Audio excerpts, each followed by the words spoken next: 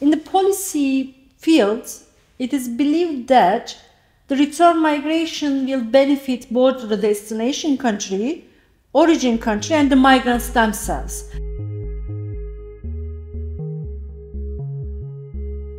In the first instance, this is true, right? It's a triple win. But when you search about the return migrants, and specifically the migrants who were coerced to return, you see that it is not the case.